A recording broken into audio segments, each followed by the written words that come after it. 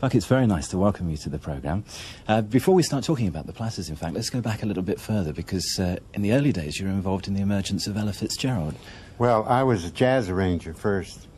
Before that, I was a jazz musician, playing with the Chicago-style jazz with Benny Goodman and all the rest of that era. Of course, that was all two-beat jazz, Dixieland, which later evolved to swing when Benny hit. And I was an arranger in New York for Chick Webb, and Ella Fitzgerald had won an amateur contest at the Apollo Theater. And so I tipped him off about her, and that was the start. Was it easy to record her, in fact? Oh, she is the most sensational person I've ever worked with, because her voice is like an instrument. She can sit there for hours and just ad-lib, and you won't believe the things that come out. Because you've worked with some remarkable people, haven't you, during that time and since. Who are some of the people in the jazz area that you've worked with? Well, I worked for Duke Ellington, Count Basie, the Dorsey brothers, and well, it's all trying to record all of them, but I was very thoroughly involved in jazz before I got into rock and roll and the Platters and all of that. How did that change come about, in fact?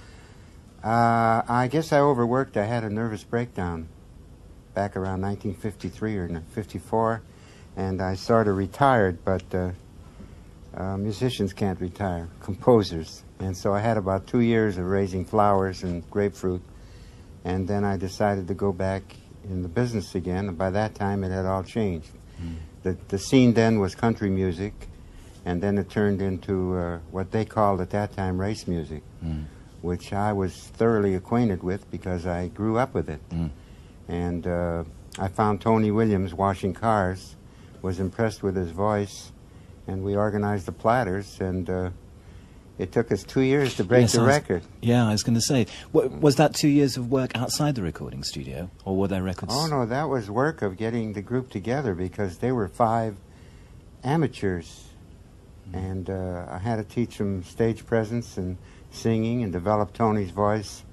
It was a wonderful voice, but completely undisciplined. And I come from a school where, like jazz, it's free, but it's still discipline. And arrangements are all discipline. Because I was talking about the 14 gold records, in fact, that they've sold. I think I'm right in saying 12 of them you've composed yourself. Right. Do you think of yourself more in terms of as being a composer?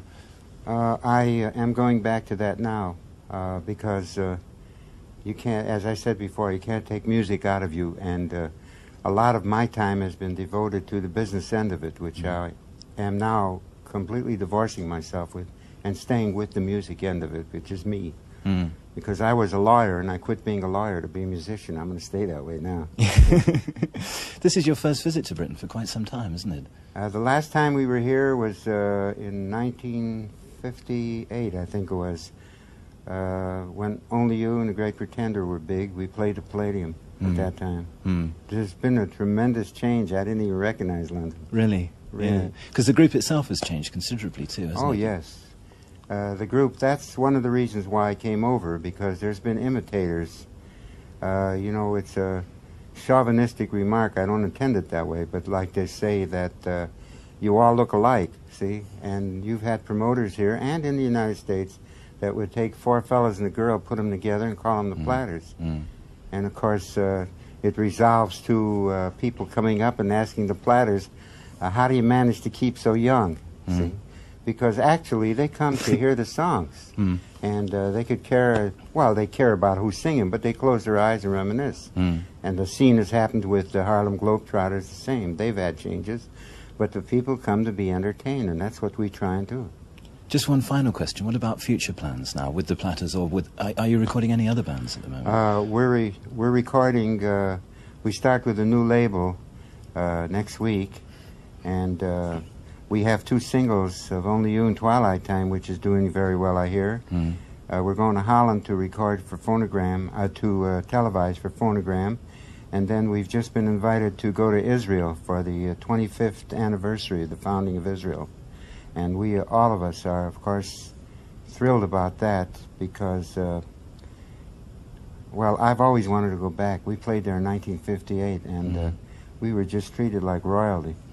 And the best of luck to the Platters for their gig in Birmingham tonight. Well, I'd like to say hello to them and say, you better mind your uppers. I hit television before you did. Buck Ram, thank you very much indeed. Thank you.